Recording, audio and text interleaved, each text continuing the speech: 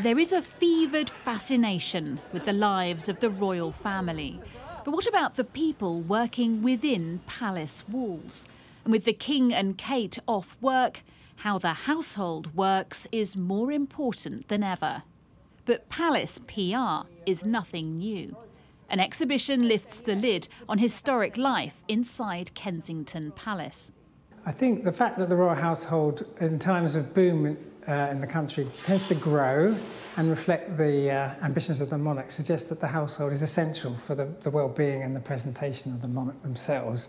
And when things are not so good and money is tight, the household shrinks back again. The significance of staff is painted on the walls.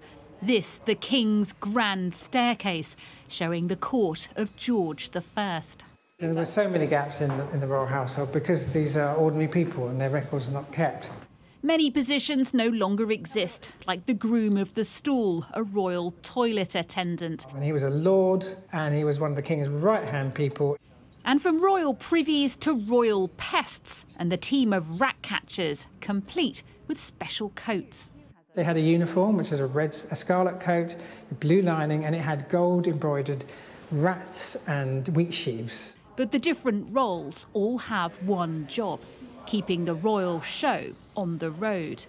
See, I love it, that is amazing. And there are parallels with today, as Photogate proved. Getting public relations right matters. Well, the PR is obviously vital, and the royal family, who aren't always in touch, can't read the nation quite so well as someone who actually has contact with the real world. They rely on the advice for these people for what to do. But sometimes, of course, they ignore the advice. PR problems are nothing new, but the old royal court didn't have modern social media.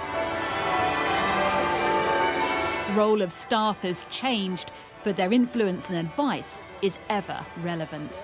Laura Bundock, Sky News.